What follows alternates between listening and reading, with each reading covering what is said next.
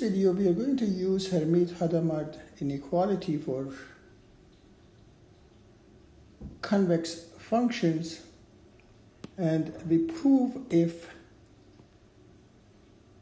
z equals f of x and y is a function whose derivative with respect to both x and y are greater than 0, then the double integral from a to b, integral from a to b f of x y dy dx is greater or equal than b minus a to the power of 2, the value of the function when x and y both are equals to a plus b over 2. Since the second derivative of f with respect to x and y are greater than 0, if we defined g at y equals f of x and y when at any specific x and h of x of y, f of x and y, both g and h are convex functions. Therefore, integral a to b g of y dy is greater or equal than b minus a g of a plus b over 2.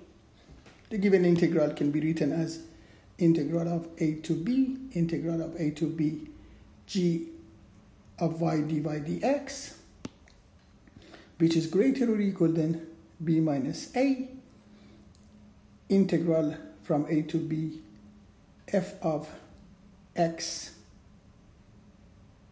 when y is a plus b over 2 dx. This is h of x when y is a plus b over 2. H is a convex function. Use Hermit Hadamard inequality one more time.